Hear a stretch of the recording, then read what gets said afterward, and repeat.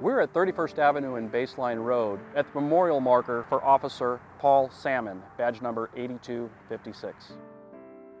On November 28, 2005, Officer Salmon was responding to a domestic violence hot call when, for reasons unknown, he lost control of his patrol car and struck a light pole.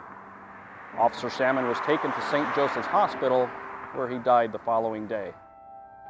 Officer Salmon had served with the Phoenix Police Department for only 6 short months before his life tragically ended. I'm Sergeant Alan Fole. At the time of Officer Salmon's death, I was assigned as a detective with the Vehicular Crimes Unit. While we respond to hundreds of collisions each year, nothing prepares us for the investigation ahead when it involves one of our own. The emotional toll this type of investigation takes on detectives is great, and the memories are never forgotten. We honor and remember his sacrifice.